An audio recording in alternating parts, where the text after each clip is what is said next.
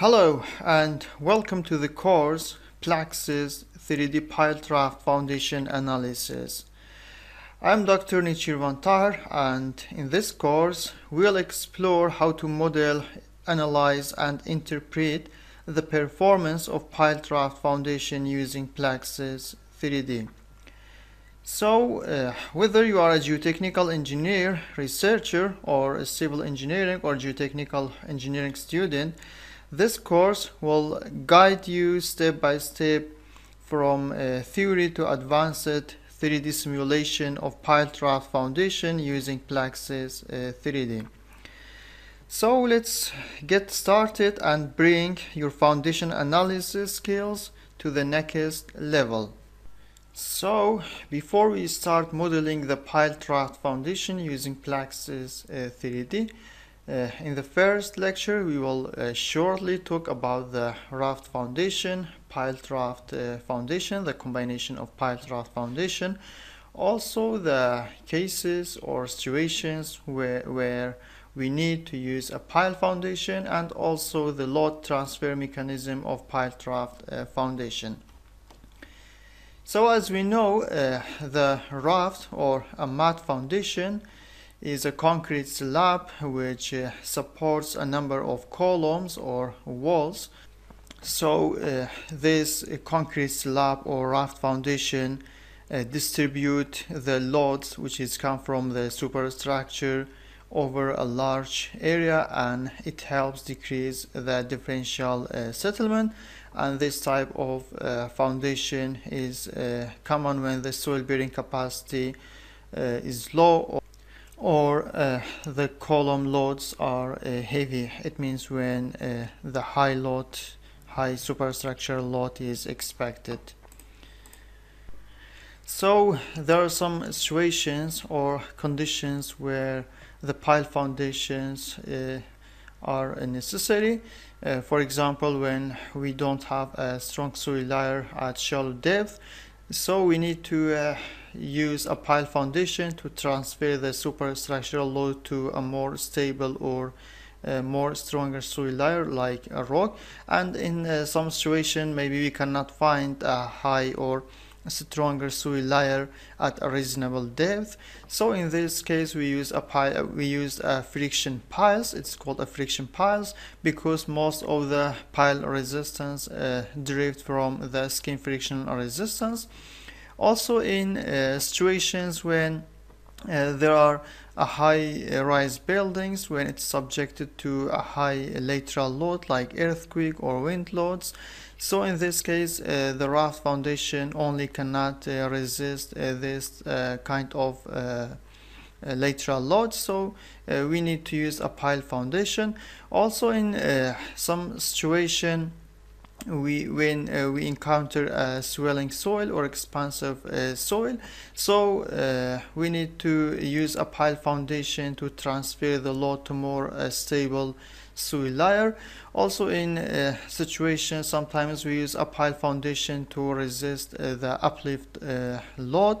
Also in situation when we have breaches in the river, so due to the erosion of the soil we need to use a pile foundation. So this figure also illustrates the load transfer mechanism of a piled raft foundation. Generally the pile foundation resists in two methods. We have end point or end bearing capacity, which is comes from the bottom of the pile foundation. Also we have the frictional resistance, which is the frictional force between the pile foundation and the surrounding soil. Also the mat foundation resists a portion of the load, and also the mat foundation provides additional support and stiffness to the foundation, and it reduces the differential settlement. So along this course we will use PLAXIS 3D version 2024 0.2, and we will use this version for your information. And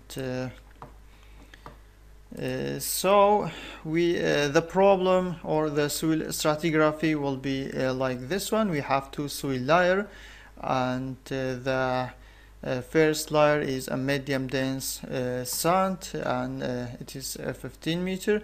Also we have a medium hard rock, which is 45 meters in depth, and the soil stratigraphy will be like this one. We will have a mud foundation, and also we will have a basement walls, and also we will have a piled foundation.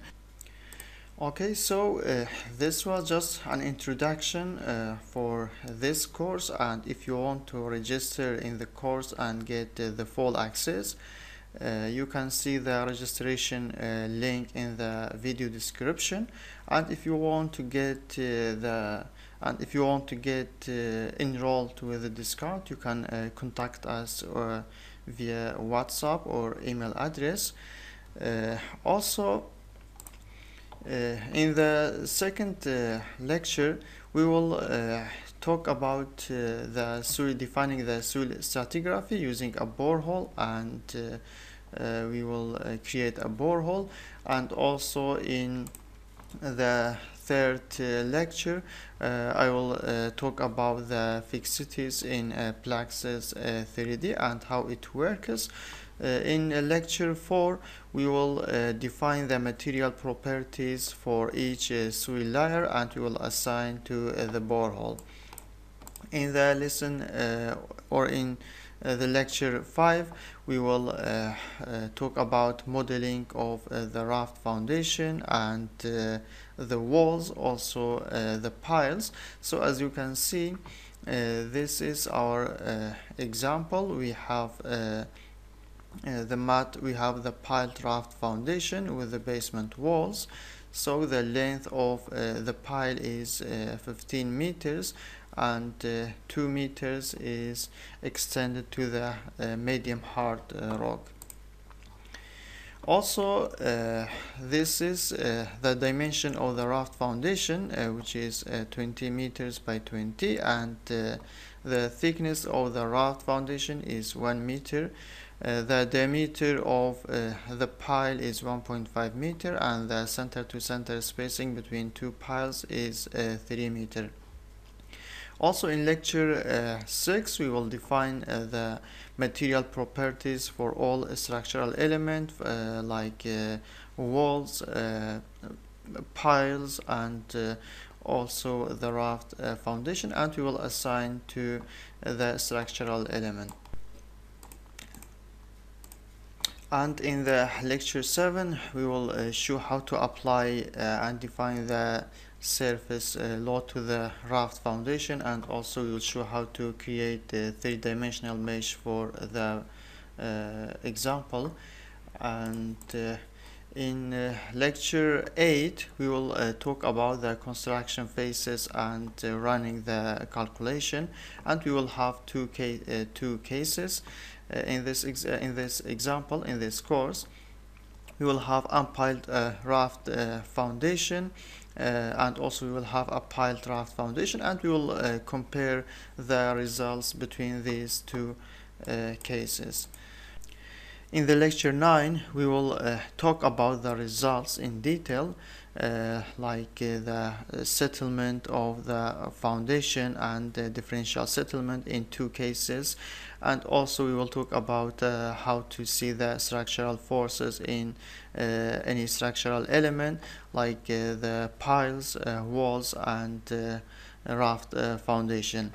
Also, we will show how to extract the results from table in PLAXIS and export to the Microsoft Excel. In the last lecture, in lecture 10, we will talk about how to generate the report using PLAXIS 3D. So this is an introduction for the PLAXIS 3D Piled Raft Foundation Analysis course, and as I mentioned before, The registration link for this course will be available in the description below the video, and if you want to get the full access, you can register from the link or contact us via WhatsApp or email address.